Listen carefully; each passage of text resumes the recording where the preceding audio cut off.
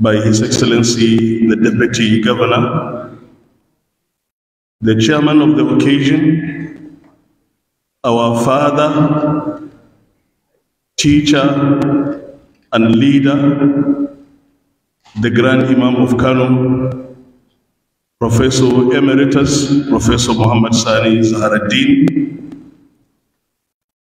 our royal fathers that are ably represented here,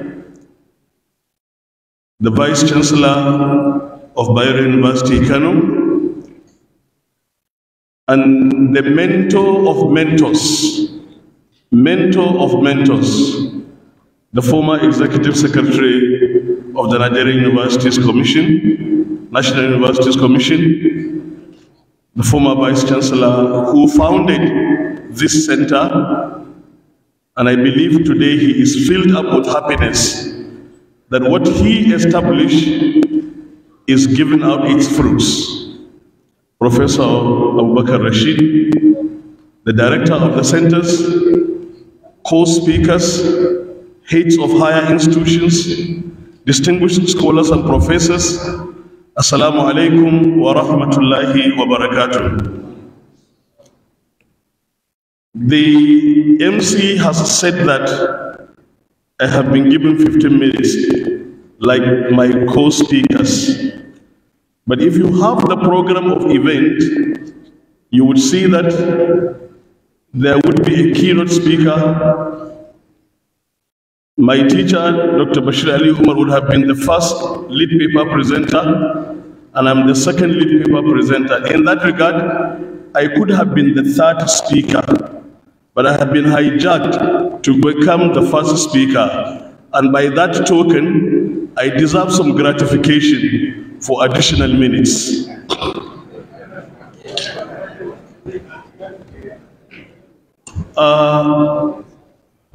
When we look at this topic, we would see that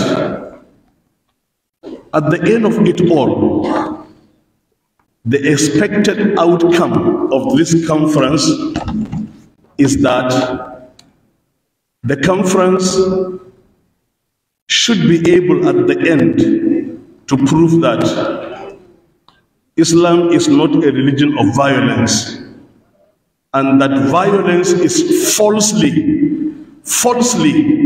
you can say also mischievously associated with Islam. I believe this is the sum total of what this conference intends to achieve. And that will be done easily by stating or citing nusus from the Quran and Sunnah that prove that yes, Islam is a religion of compassion, a religion of mercy, and a religion of peace, not a religion of violence. And historical incidents and facts would also be narrated that demonstrate that Islam is certainly not a religion of violence. If this is done, I am sure the conference would have achieved its purpose. But Mr. Chairman, Mr. Vice Chancellor, this is a university. This is a university, and this is an academic conference. And therefore, necessarily, there is the need to give an academic touch to the discourse. And since Dr. Bashir Ali Umar, who is a scholar I have been listening to since my students' days, is going to speak after me, and since our guest from Mali is also an erudite scholar, a leader of African Muslim scholars for that matter, they are all going to speak after me. They are more conversant and more acquainted with the nusus of the Quran and Sunnah than me. And they are also more attuned to the facts of Islamic history than me. I will leave that business to them. And therefore, what I will do, Mr. Chairman, Mr. Vice Chancellor, is I will try to contextualize the discourse and problematize it. What do I mean by that? Academic discourse needs to be discussed or needs to be situated within a context.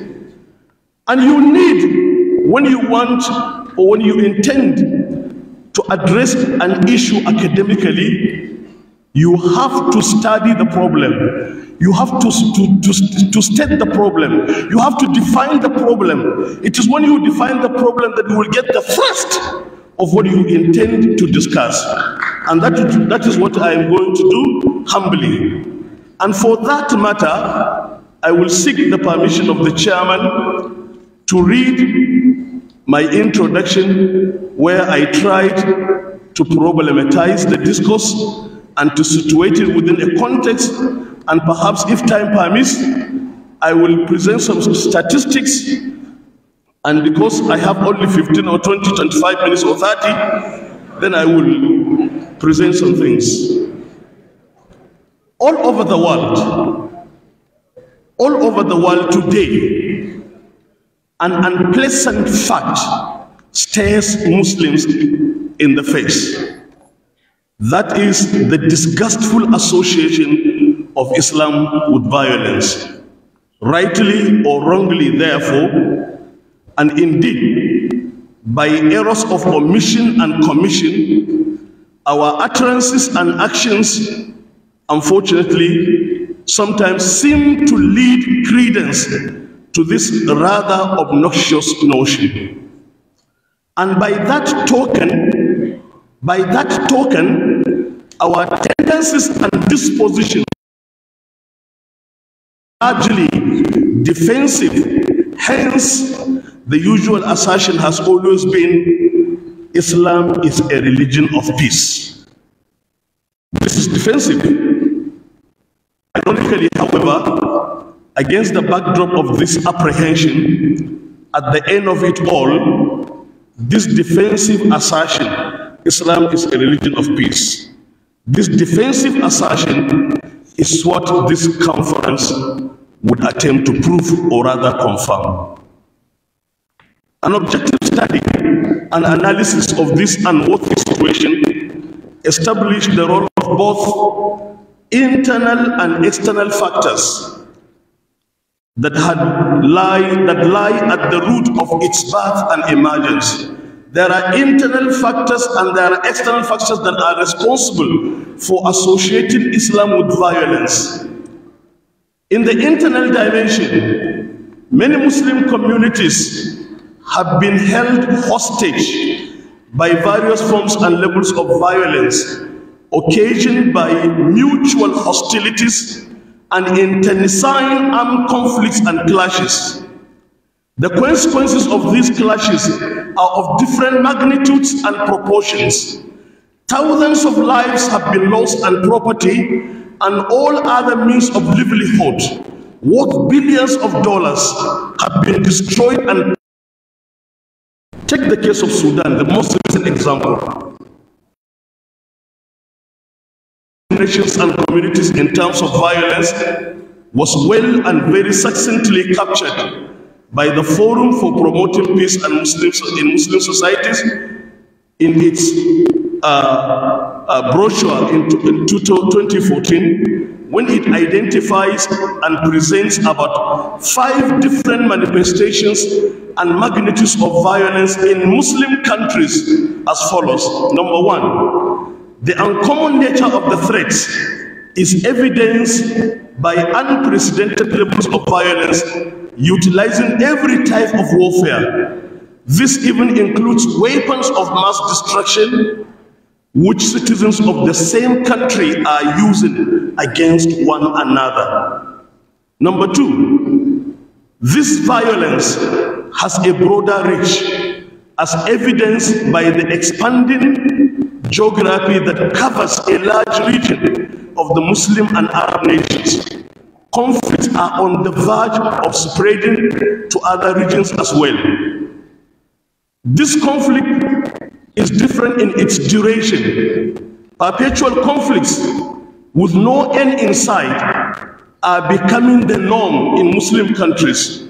Perpetual conflicts with end not in sight are almost becoming the norm in several Muslim countries.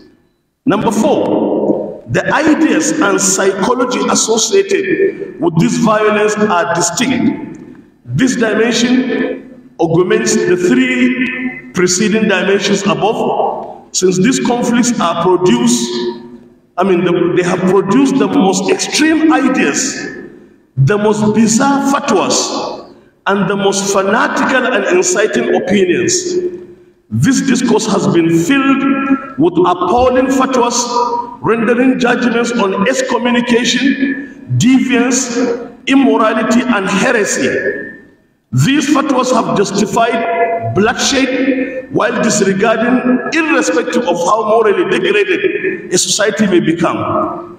Instead, there are inappropriate claims of engaging in jihad and addressing the ills of society without fulfilling the conditions of doing jihad, which has led to even more suffering in several Muslim countries.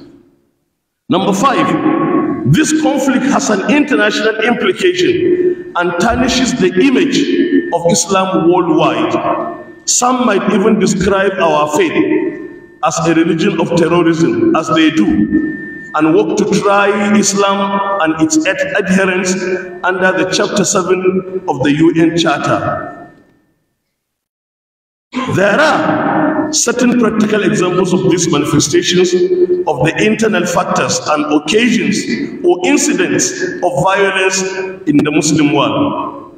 On one hand, there are bizarre groups that perpetrate all sorts of atrocities, prosecute unconventional warfare in terroristic forms, purportedly in the name of jihad, ranging from either Al-Qaeda or the likes, like ISIS, Al-Shabaab, Al-Qaeda in the Maghrib, and near us, the Boko Haram. On the other hand, there are numerous internal mutual armed conflicts in the struggle for power and political dominance, as is happening, or as it happened in Iraq, and after Iraq, in Syria, in Libya, and other places. Very recently, Libya, Syria, and Yemen, and to some extent even Egypt, are cases in point when you make reference to the so-called Arab Spring. The external dimension of the factors responsible for the association of violence with Islam and Muslims also have several manifestations. Just as the internal factors have several manifestations, the external factors also have several manifestations. And it is pertinent to make the point that there are symbiotic and interactive and reactionary links between the external and the internal dimensions of the factors responsible for violence in the Muslim world or associated with Muslims. First, there are cases of violence that are clearly associated, cases of violence that are clearly associated with perceived injustice against Muslims, as is the case with the Israeli-Palestine conflict. And look at what is happening now. As I'm speaking now, almost about more than 23,000 people have been killed wantonly by Israel in Gaza. More than 10,000 of the people killed are children, and about 7,000 of them are women. And reaction to this kind of injustice is mischievously, condemned as violence. You can see the entire Western media wouldn't want to accept the fact that Hamas is fighting for freedom. They will only make reference to the 7th October, forgetting the over 75 years of massacre and persecution against Palestinians. And even when they try to interview a person on the media, they would only want to start from 7th October. And they would say that, wouldn't you call what Hamas did on 7th October an act of terrorism?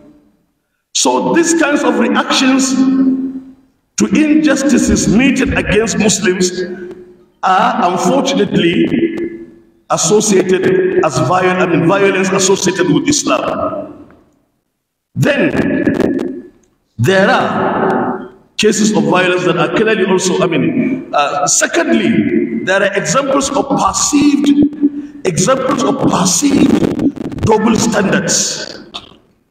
Double standards in tolerating and or even recognizing governments or regimes that were instituted or enthroned through genuine political mandate as defined, ordained, and provided by due democratic electoral processes and procedures, as was the case of the Islamic Salvation Front in Algeria in 1990 or 1991, and even the case of Hamas that was duly elected in Gaza, but the United Nations would not recognize the political leaders that were duly elected through democratic process in Gaza as legitimate leaders, because the UN would continue to recognize them and to see them as terrorists.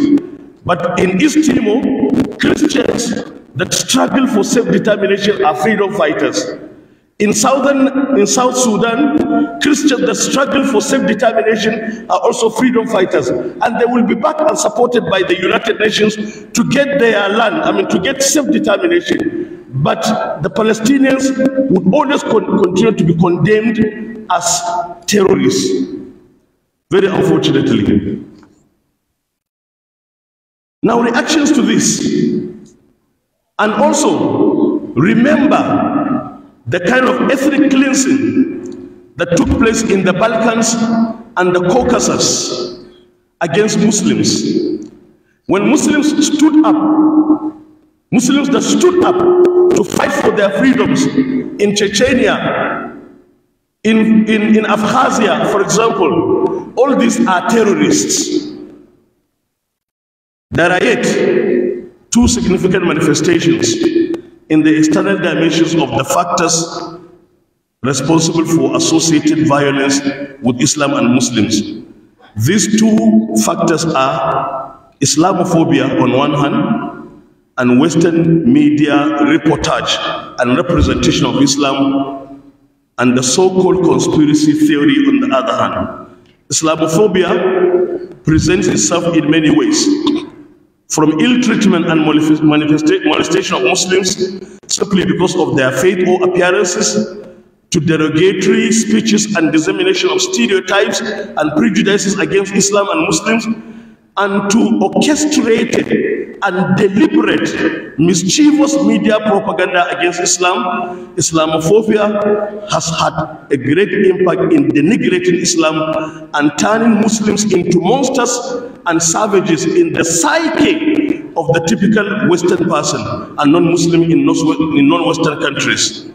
Beyond the mere negative reportage of Islam and Muslims, Islamophobia in the Western media had gone to the extent of depicting, let us underline this, beyond the negative reportage of Islam and Muslims, Islamophobia in the Western media had gone to the extent of depicting Prophet Muhammad sallallahu alaihi wasallam himself as a violent person and as a terrorist through caricatures and cartoons as a terrorist purportedly in the name of freedom of speech or free speech. Whatever the motives of those cartoons and caricatures may be, with cruel disregard and denial of provocative potency and effect, a condemnation, derogation, and insult would follow when Muslims react. When Muslims react against that, then the condemnation will follow. Hey, see the barbarians, see the violent people, see the criminals, see the savages. When Muslims react to that,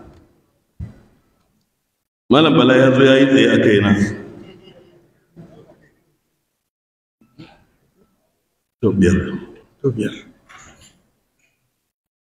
At the risk of being mistaken, I've been rushed. At the risk of being mistaken, you know what happened in the case of Charlie Hebdo cartoons, isn't it? And the Muslim reactions. Now, the West hypocritically and because of Islamophobia would forget what happened. And it is only the reaction of Muslims would now be talked about and will be condemned as violent, this and that. At the risk of being mistaken of denying the existence of violent extremism that commits savagery in the name of Islam, reference must also be made to the conspiracy theory. Recourse to this theory, that is conspiracy theory, ordains a reverse reading. It ordains a reverse reading and critical scrutiny and interpretation of incidents of violence in the Muslim world or purportedly perpetrated by Muslims.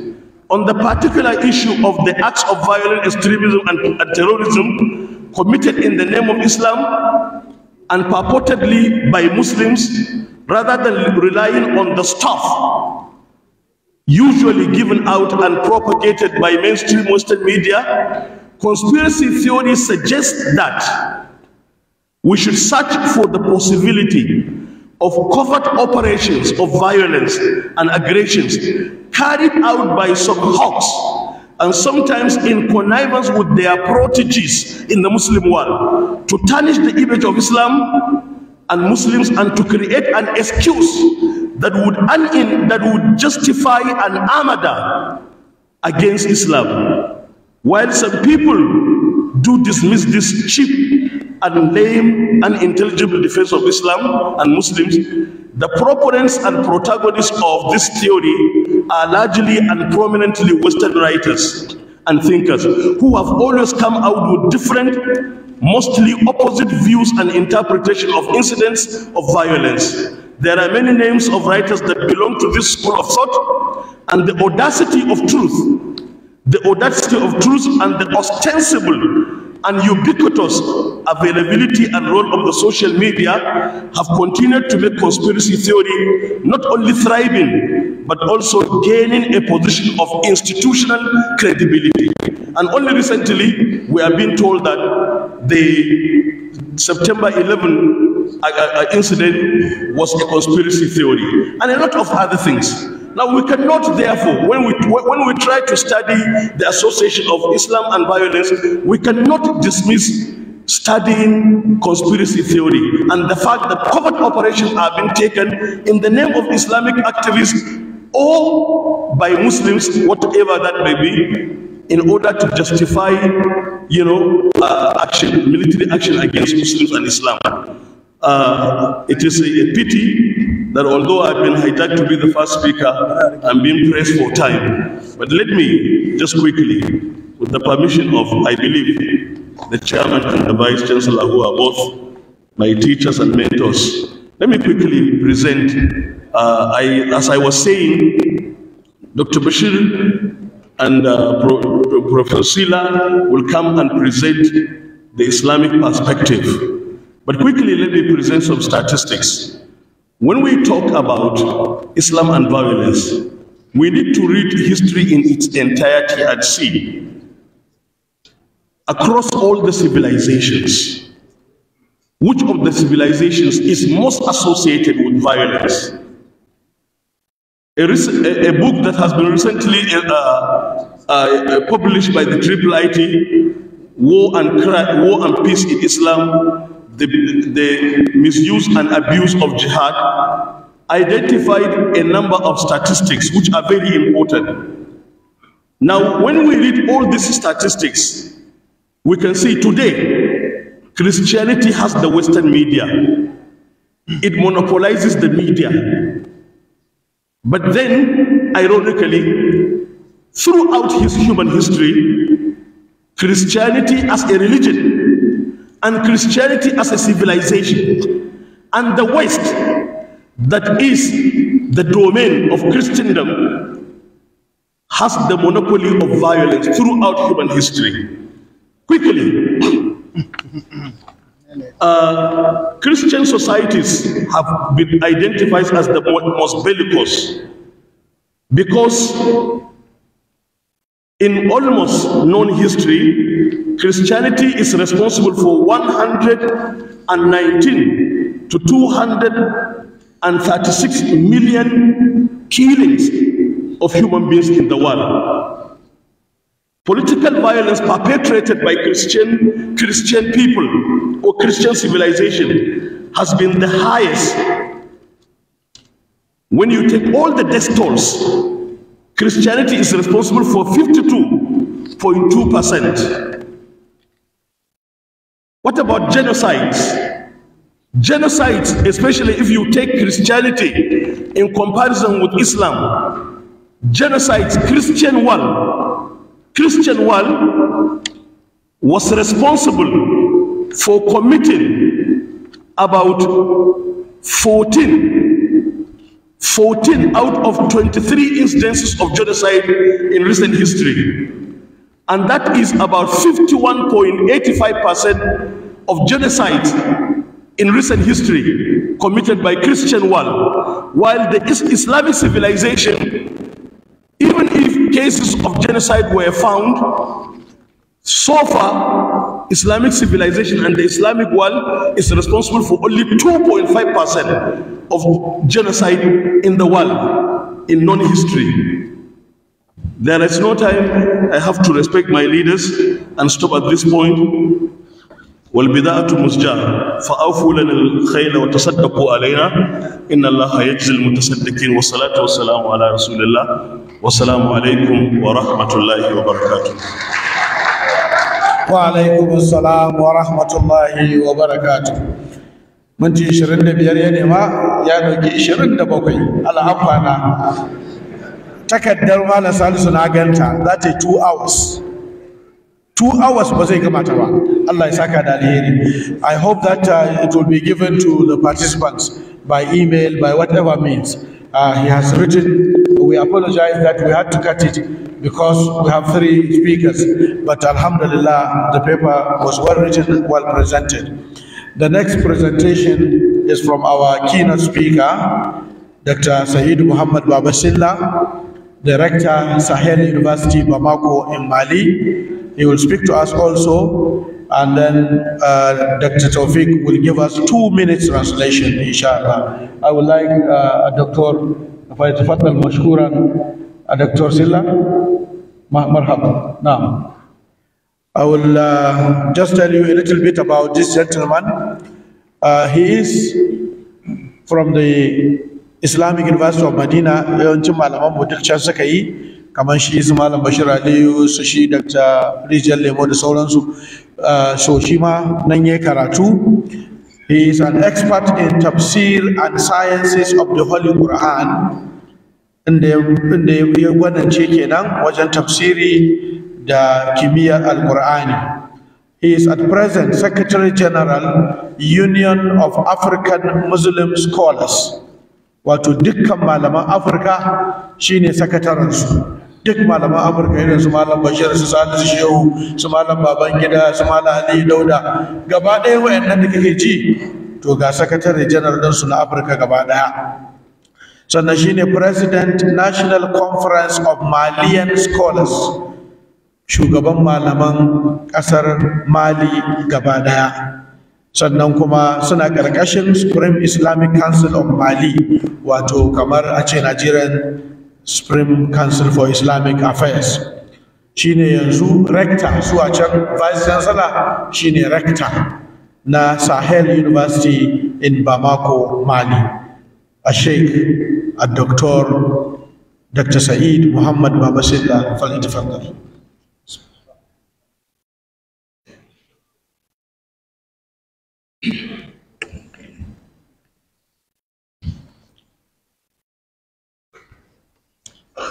بسم الله الرحمن الرحيم. الحمد لله حمدا كثيرا طيبا مباركا فيه كما يحب ربنا ويرضاه، والصلاة والسلام على نبي الهدى والرحمة محمد بن عبد الله وعلى آله وأصحابه والتابعين لهم بإحسان إلى يوم الدين. أما بعد، سعادة نائب حاكم ولاية كانو وفريقه المبجل، معالي مدير الجامعة وأعضاء إدارته، السادة ممثلي حكام الولايات المجاورة، والسادة مديري الجامعات، الأئمة والقادة، الإخوة والأخوات، أحييكم جميعا بتحية الإسلام. السلام عليكم ورحمة الله وبركاته. ويسعدني أن أقف في هذا الجامع المبارك، في هذه الجامعة في مدينة كانو العريقة، وفي هذه المناسبة السعيدة لأبلغكم بداية تحيات إخوانكم في مالي، حيث العلاقات بين مالي والشعب النيجيري ترجع في أعماق التاريخ عبر الحقب الذهبية المعروفة في منطقتنا في غرب إفريقيا. فتحية الشعب إليكم جميعا في هذه المناسبة. السادة الأفاضل، أنا أشارك في هذا المؤتمر المهم بصفتي رئيساً لجامعة الساحل عنف، وقد اخترته لأسباب كثيرة. فهذا المقام ليس للعرض الطويل بالنظر إلى عامل الوقت، لكن عندما ننظر في هذا الموضوع القرآن الكريم، وأنا اخترته بحكم علاقة وتخصصي في هذا المجال، فتخصصي هو القرآن بعد أن من الله علي بحفظه وكذلك مدارستي في الجامعة الإسلامية بالمدينة المنورة. ثم القرآن الكريم هو المنطلق لهذه الأمة والمرجع. فالقرآن الكريم نحن نستطيع أن نرفعه في كل ساحة وله من خلال هذا الموضوع، وننظر إلى ما فسر به وإلى ما وضعه القرآن الكريم من مبادئ راسخة فيما ينبغي أن يكون عليه، وهو الرفق. فهذا هو الذي قرره القرآن الكريم في مبادئ عديدة سنفصلها في تلك الجلسات، فإنه يدعو إلى الرفق من خلال مواقف تفصل، لكن يمكن ذكر نموذج لذلك. نحن ندعو إلى ما نؤمن به، ندعو العالم كله إلى الإيمان بالإسلام، لكن من خلال ماذا؟ مبدأ الرفق. ولنا معتمد في ذلك فيما أرشد إليه الباري سبحانه وتعالى، وأنتم تعلمون ذلك في قصة موسى عليه السلام عندما أرسله إلى فرعون. ومن هو فرعون في اعتدائه وظلمه؟ قال: فقولا له قولا لينا لعله يتذكر أو يخشى. وكذلك ما ورد من صفات النبي صلى الله عليه وسلم: وبما رحمة من الله لنت لهم ولو كنت فظا غليظ القلب لانفضوا من حولك فاعف عنهم واستغفر لهم وشاورهم في الأمر. وكذلك الآيات الأخرى. بعد ذلك مع التطرق إلى تلك الآيات التي قد يتمسك به البعض إما جهلا أو عمدا من أجل أن يسم ديننا بأنه دين العنف أو كتابنا بأنه كتاب العنف. وهذه كلها القرآن الكريم ما فيها من الآيات فسرها العلماء أحسن التفسير. فيما يتعلق مثلا بالمعالجة الاستباقية للجريمة. فالقرآن عندئذ وضع قواعد وأحكاما فيها من الشدة ما يلزم منه من الشدة من أجل المعالجة الاستباقية للجرائم. فلا يمكن ترك المجرمين يعيثون فسادا دون أن يكون هناك رادع. وبالتالي جاءت ما يتعلق آيات القصاص وآيات الحدود وغير ذلك، وصولا إلى ما يتعلق بالمعاملة بالمثل إن اقتضى ذلك، مع أن الإسلام يدعو إلى ما هو هي أحسن السيئة. والمقابل الآخر الذي قد يكون مطلوبا وجزاء سيئة سيئة مثلها. إذن أيها الأفاضل، دون أن نطيل في هذه الجلسة الافتتاحية، نقول إن معالجة القرآن لثقافة العنف أو مواجهة ثقافة العنف يعتمد على ترسيخ المبادئ المطلوبة للمسلم، وهذا الذي ينبغي أن نرفعه أمام العالم أجمع بأن هذا هو دين الإسلام. وأما ما يحرف من ذلك فنحن نقيمه بما أخذناه من أقوال العلماء وما استقر أيضا في تاريخ الأمة الإسلامية. إذن هذا النقاط والأقوال لنتشاور ونتحاور مع إخوة لنا من الأكاديميين والباحثين حول هذا الموضوع المهم، لا سيما في ظل التحديات التي نواجهها في منطقتنا في غرب إفريقيا، بل يمكن أن نقول في معظم دول إفريقيا. باعتباري أمينا لاتحاد علماء إفريقيا نعرف تلك التحديات في غرب إفريقيا في دول الساحل من الجماعات المنحرفة، وكذلك في القرن الإفريقي، وكذلك حتى في دول وسط إفريقيا وشرقها. فبالتالي يكون من الضروري أن نعمل على معالجة هذه الأمور بكل ثقة وموضوعية. ختاما، أتوجه بالشكر إلى اللجنة المنظمة لهذا المؤتمر وتوجيه الدعوة إلي من مالي وما لقيته من الحفاوة والتكريم وما رأيته ما شاء الله من الحضور الكثيف بالنسبة لهذه الجلسة من القادة السياسية وكذلك العلمية والدينية في هذا البلد. ولكم الشكر مني جميعا نيابة عن إخواني في مالي وحسن الاستماع، ونسأل الله جل وعلا أن يمن على بلادنا بالأمن والتوفيق والاستقرار والرخاء، وأن يرفع شأن هذا الدين ويجعل لمن يرفع شأنه. وشكرا لكم، والسلام عليكم ورحمة الله وبركاته.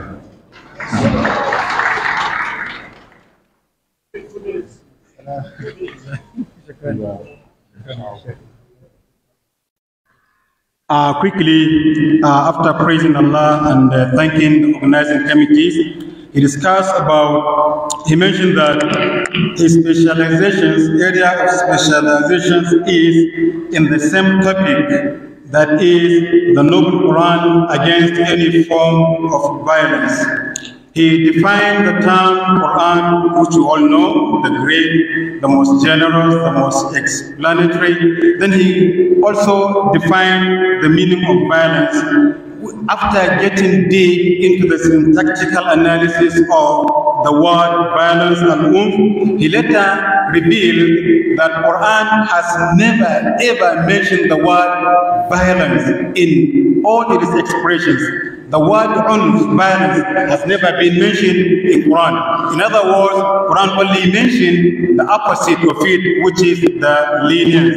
He even mentioned that Allah subhanahu wa ta'ala, when he sent the two messengers, Prophet Musa and Aaron, he sent them to the most ferocious king, the Pharaoh of Egypt, he asked them to say, Ula lahu qawlan layyin. And also Allah subhanahu wa ta'ala has described the Prophet by saying, فَبِمَا رَحْمَةٍ مِّنَ اللَّهِ لِنْتَ لَهُ. He also mentioned many forms of how to preserve the violences among the Muslims community, choosing the words and also good expressions, preservance of and kindness, and also exploring virtues of the preservance, perseverance of the Prophet Muhammad sallallahu alaihi wasallam. Part of the measures that he has projected are taking a precaution.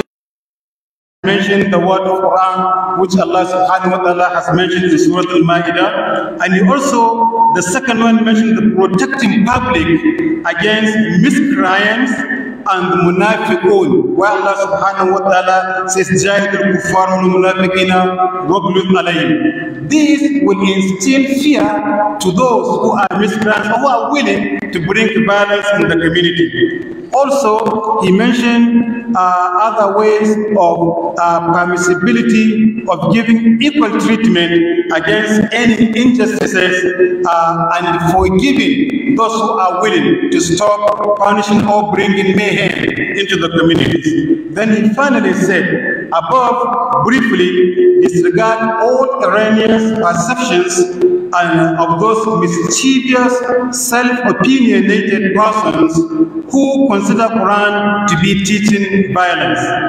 A man, he mentioned in some of his presentations, a man provoked Caliph Umar radiallahu anhu, which Umar radiallahu anhu has furiously become infuriated and he wanted to actually punish the man. But one of the companions, spectators, tell him, Allah subhanahu wa ta'ala says, خُذُ الْعَفُوَ وَأَمُرْ بِالْمَعْرُوفِ. Eventually Caliph Umar stopped and he just halted and he couldn't step forward of taking any retaliation against that man. Finally, Dr. Said Muhammad, he has thanked the organizing committee, especially the presence of the high-powered delegations of the government. He is actually referring to the executive governor of Kano State, represented by his deputy, and also the vice chancellor of the university, the former NUC executive secretary, and the emirate councils of Kano, representing many high-ranking officials, and our chief emeritus. Actually, he is very much amazed about the presence of those high-powered people and also the spectators, the gatherers who have come here. Then he finally gave a very wide dua, which all of us, inshallah, are going to benefit of it. Not only our countries, but even our continent, the West African continent, as is mentioned. Assalamu alaikum wa rahmatullahi. Wa alaikum assalam wa rahmatullahi wa barakatuh. Thank you very much, Dr. Tawfiq, Brother Tawfiq, for this concise translation and interpretation of the keynote address. Final address from the second lead paper, Dr. Bashir Ali Umar, the former director of this center, immediate past, as well as Imam Al-Furqan, and many other things besides. His citation is also very long, but I will save time by inviting him to come and speak to us on the topic, and inshallah, I know you will not exceed the minutes, inshallah, allocated. Inshallah.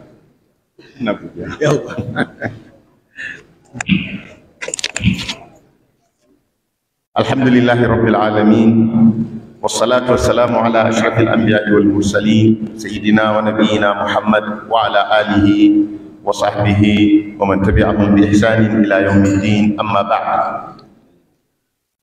His Excellency, the Executive Governor of Kano State, ably represented by His Excellency, the Deputy Governor, Mano Amin Abdul Salam, the Royal Fathers that are in our presence with their able representatives, the chairman of the occasion, the Grand Imam of Kano, Professor Emeritus Muhammad Sani Zahraddin, the special guest of honor, the immediate past Executive Secretary of the National Universities Commission, Professor Ahmad Adam Rashid, the chief host, the host, our Vice Chancellor, Professor Sagir Adamu Abbas, the lead paper presenters, especially the guest speaker, who has come all the way from Mali, our brother and colleague, Dr. Muhammad Saeed Babasila, the director of the Center for Islamic Civilization and Interfaith Dialogue, my brother and colleague, Dr. Muhammad Sani Umar Rijal Lemo, OON, distinguished professors and academics and participants who have attended this occasion of the second international conference of CCID that is holding in this convocation square. Assalamu alaikum wa rahmatullahi wa barakatuh.